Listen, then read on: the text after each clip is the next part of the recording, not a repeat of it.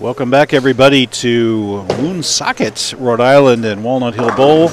We are here for the round of 4 of the IM Bowling powered by Logo Infusion Senior Open.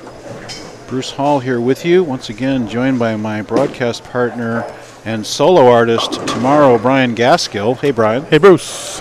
And the proprietor here at Walnut Hill, Mr. Robert Toth. Hey, Robert. Hello, everyone. Thanks for coming back, and thanks for the commentary. And I will note that all 3 of our horses that we chose in the round of 8 are still in, and that would include the rather high odd and high return Bob Green, picked by Robert Toth, and then Kirker, picked by Mr. Gaskill, and then, of course, the low-risk option, Bill Webb, chosen by myself. So here we go. It'll be Webb against Green here on 19 and 20, and it'll be Tim Elsis, which nobody took, who might have the best look in the building. He may have. Against Kirker, and that'll be on 17 and 18.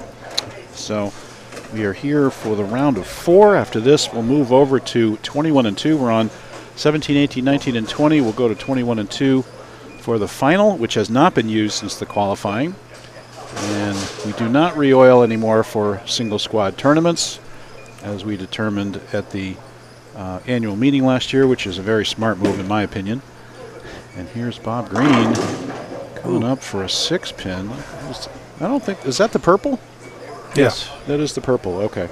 So get that, it was a little more hooked than I thought I saw. I thought he was throwing it harder, a little more left and straighter, but it's he was Green's. slower that time. Was he? Slower. Yeah. Yes. Yeah. So Gas, tell us about the pattern. This is Bourbon Street. Bourbon Street. Not to be confused with New Orleans. Yeah. 40 feet in distance with a 7.67 to 1 ratio and 23.45 mils. And like we said, it hooked. Low volume. Low volume. It hooked, and they tamed down as the day went on, and the scores. The cut was going up like 15, 20 a game for the first few games, and then all of a sudden it jumped 40 one game. But then it leveled off again. 54 to 94 from game 3 to 4. And then game 4 to 5 it leveled off again. But 90, with a small field and you're only dealing with 12 guys making the cut, all it takes up and down. 1 or 2 guys to bowl a good game or a bad game. You never know. Right. You never know. So anyway, the cut can change fast in a small field like that. Well, great to see you all with us. If you could share the feed, we can get some viewership up here. Definitely odd for us. Awesome. We don't have many Saturday streams, so I'm sure people aren't. I was going to say, that's fine. No, it's all good. It's good to see everybody here. Looking forward to that non-champs tournament. It's always exciting. Yeah. Crown a new champ. I think we're going to have a pretty good turnout too. I've heard some good numbers here, and obviously 6 o'clock p.m. tonight. If you want to come down and sign up for that squad, you can. And what's the pattern for that one, Gas? I'll get you started looking it up. Okay. It is the 2018 SYC Open, which I don't even know what that tournament that is. But Syracuse, it is 42 feet in distance with a 7.26 to 1 ratio and 25.28 mils. So a little more oil, hopefully a little more hold. And again, these are supposed to both be standard or recreational patterns. We use those phrases interchangeably, which means at least anything 7 over to 7 to 1, right? Yeah, well, that's all it is. So it's not like we're walling it up with neon at 13 to 1. You know. No, this was definitely not your. This did not play like a wall at all. No, when you got 50. What was it? 50? How many? 52, 53? 54 entries. Yeah. The highest guy was shot 150 over. Yeah, that's it. Right. I mean, 230 a game was high. Yeah, and the cut was 90 over, so everybody was very compressed in that area. So, and Kirker was the cut, shooting 220 and 230 his last 2 to shoot 1090. Larry King snuck in with a 258 to shoot exactly 100 over and make it. And those 2 collectively bumped out Robert Toth and myself. So thanks a lot, guys. How rude. Yeah, I got to talk to Kirker after, I'm going to have to talk with him about that. No, John is just so good. All the time, he's consistent. I do like him on this pattern. We could see a Kirker Webb final. That would be unbelievable, except for the announcer's curse. Yes. As soon as we say that, That is now a 3-4. So our old tournament director, Joey, just chimed in and said SYC is Storm Youth Challenge. Oh. So if that's what it is, then thank you, Joey. You're smarter than me. Joey, no idea. Joey chiming in, NEBA tournament director for many years. Ran the club very, very capably. And there's Bob Green moving in. Got some hold, but that's in for an 8-pin. I was never that far left where he's playing. I was inside of that all day. And here's Kirker taking a shot at this split. Can't make it. But that was the curse put on him, thinking that he could be with Webb in the final. So will Bill Webb win his first ever? Could he go 1-for-1 in senior events?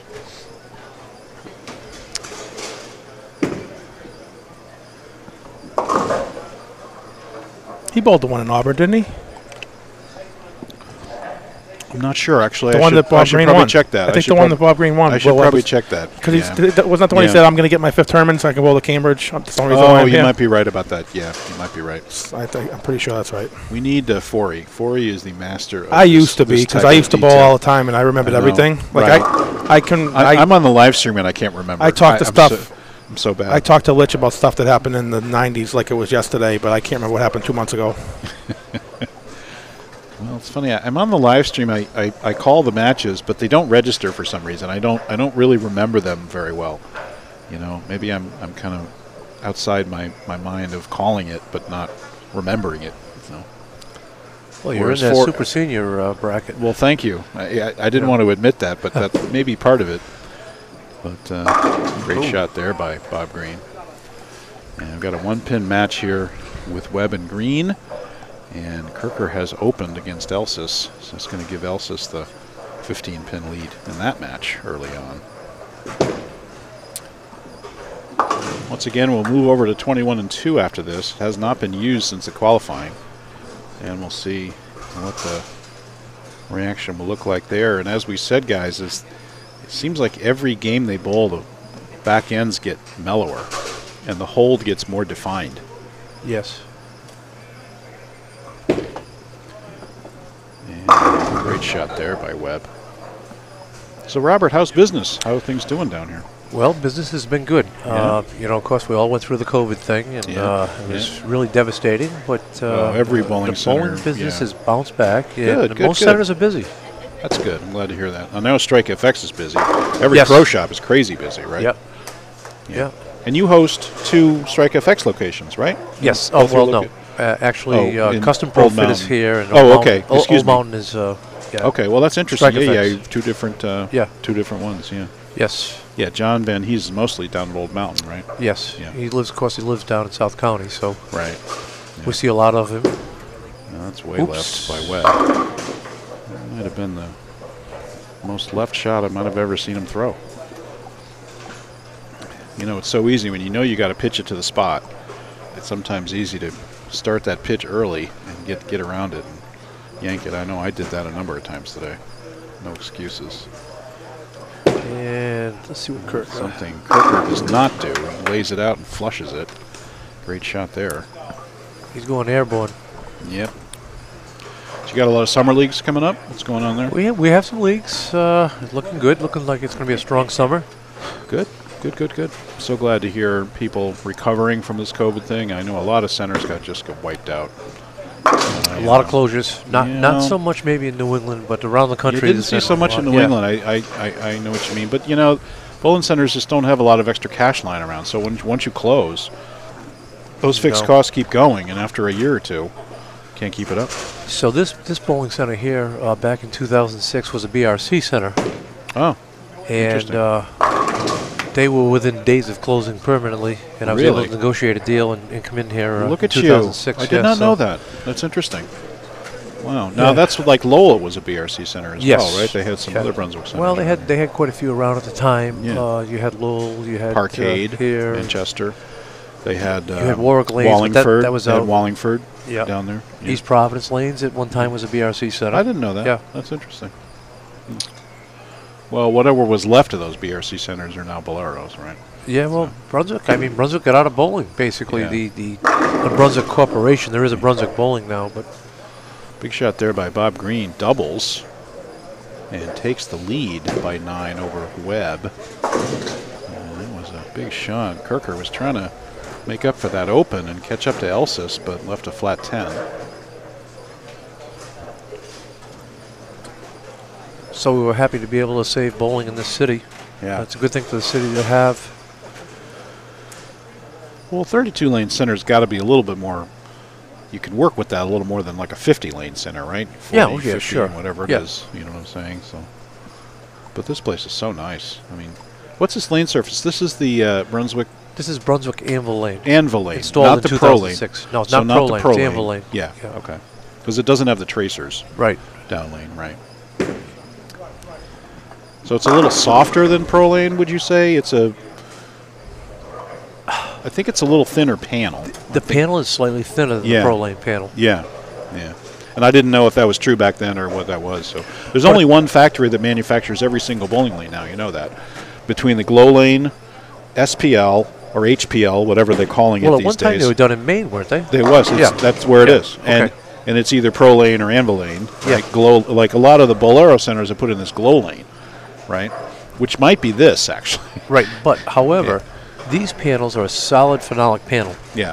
Versus, say, like an HPL or something like that, where you have that sandwiched, you have the wood in the Right. middle, and Right. they're subject to They would- delamination, they- in my opinion. You Exactly right. I was You just know. going to say that. You see it all over the place. Yeah.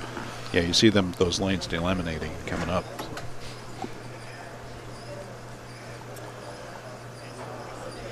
And Elsis, beautiful shot. Gets the rip, carries the 10. Oh. Slap 10, giving him the 35-pin lead now over Kirker. He's hungry. He's throwing it good. Going to prove us all wrong. He's the only guy not picked. That wouldn't be the first time that ever happened. Shows what the announcers know. Thanks everybody for tuning in once again. We're here in Woonsocket, Rhode Island, and John got that strike. He's hit that lane twice now. And we're here with Robert Toth. Robert adding 500 to this event. Thank you so much for that sponsorship, Robert. You're so welcome. Just love it. Love these guys. And of course, And girls. Kenny Keegan adding money to this event as well. We got to thank him for that. And like you said earlier, Jeff was here down from New Hampshire, and Jeff does so much for NEBA and bowling. And we're going to 2 different Jeff Dawson centers. So can't wait for that. Jeff Barden Center, excuse me.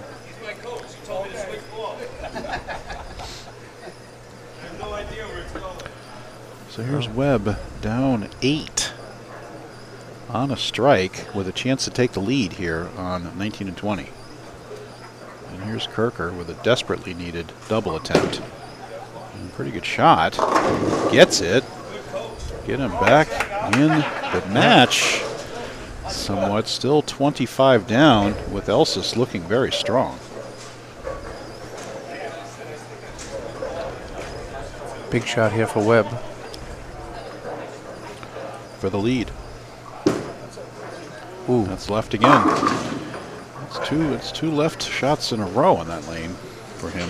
Elsis a super senior, looking strong, and Bob Green a super senior as well. So would never know it by the shape that both these guys are in.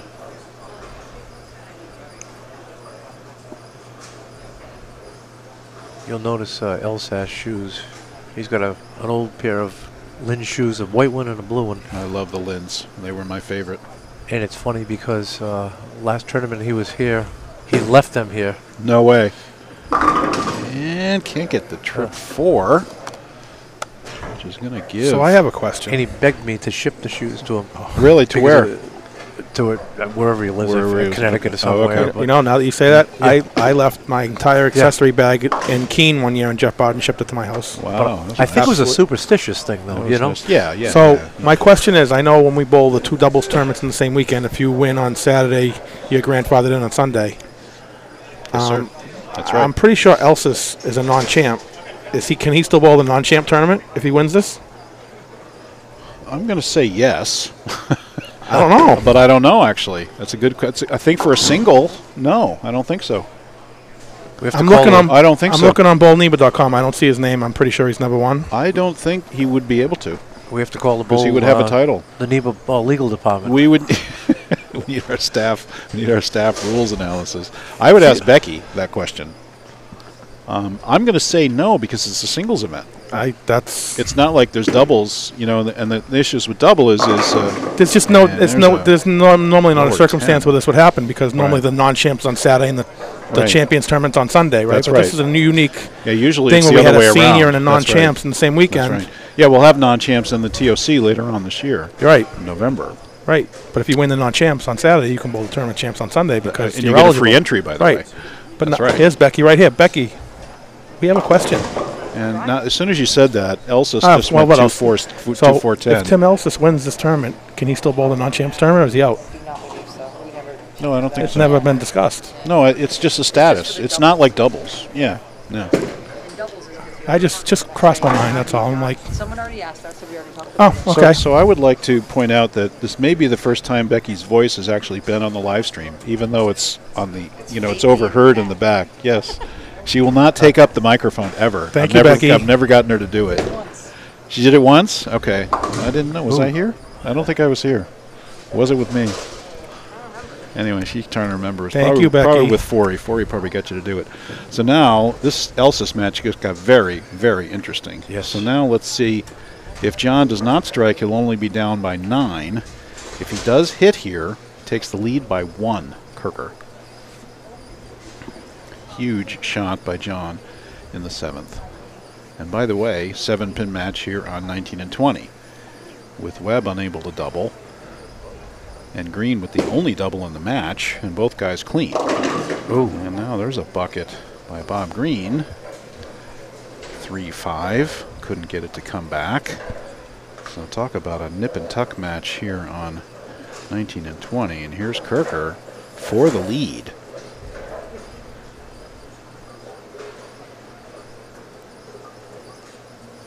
Taking his time. And oh, carry that 10-pin, baby. Wow. Nudge that out of there. 1-pin lead now for John Kirker. Bo Burton would have said, that's why you put power and revolutions on a bowling ball. Right? That's right. Get the nudge 10. Actually, I heard John. I was at a pro tournament that he bowled, and he called that kind of a leaner 10 a different name once, which I can't repeat. But it starts with an S. Was that out in Jackson? It was an S10. No, it was somewhere. I forget where it was, but it was one of the few tour events I went.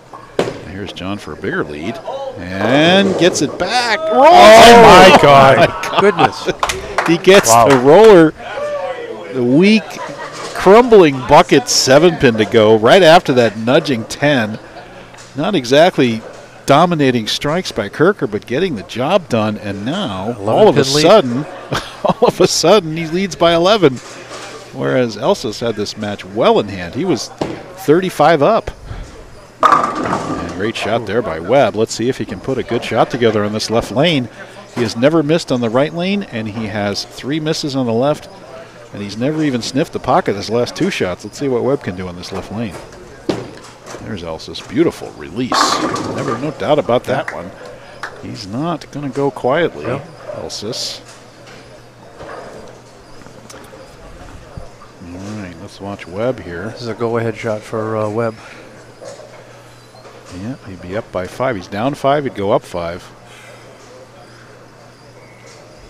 Got exactly a Dutch deuce going. Maybe he doesn't want to ruin that.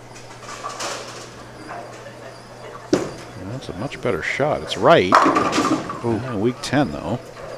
Got it to the pocket, at least. See, now he moves so far left because he pulled the last 2. Now he's too deep, right? So how many times have we done that just to get it to the pocket?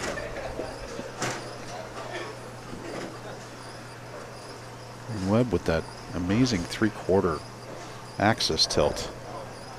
It's just good on so many different patterns. Elsis knew that was left off his hand, and That's trouble for him. Ill-fated and ill-timed beak shot for the 6-pin. 213 maximum now for Elsis. And John Kirker right now at a 214 pace. So Elsis will definitely need help from John here to get back in this match. And John can lock this up really with the first one and count. We'll do it. And Green gets to keep his 5-pin lead. And this match going down to the wire. So pretty good matches here for the seniors and super seniors.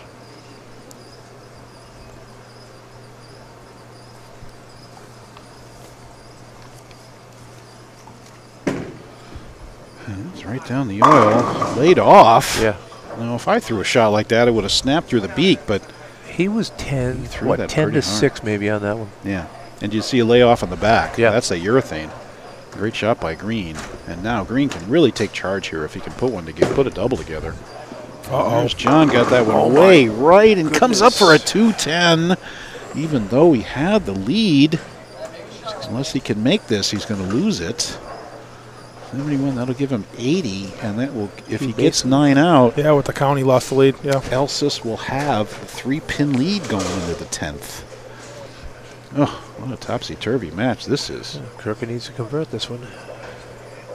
I would think he's going to go for it. I don't believe he's going to try to make it. Pretty good shot by Bob. Beautiful shot there. He loved that release.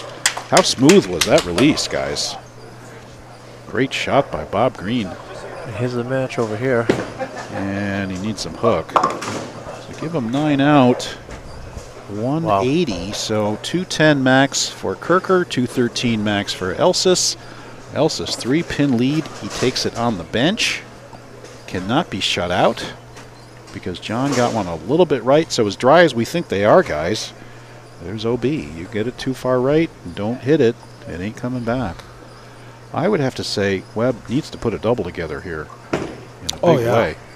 And again, keeps his Dutch alive by striking on the right lane.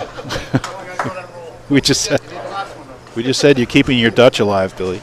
Yeah, that's just what he wants. That's exactly what he wants to hear. So, and here's Kirker, 4-pin, 2-0-0 max for Kirker. So he's gonna have to fill 20, and Elsis gonna need like 9 spare 9. 18. Yeah, it just has to fill 18.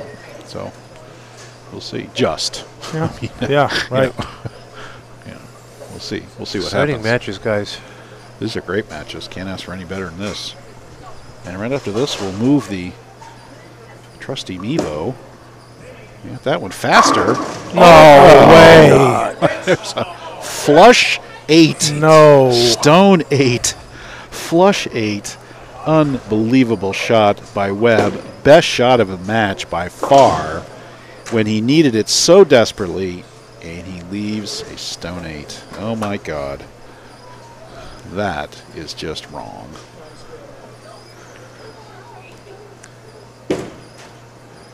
Ugh. Good cover there by Webb, but good Lord. That was painful. Such a great shot.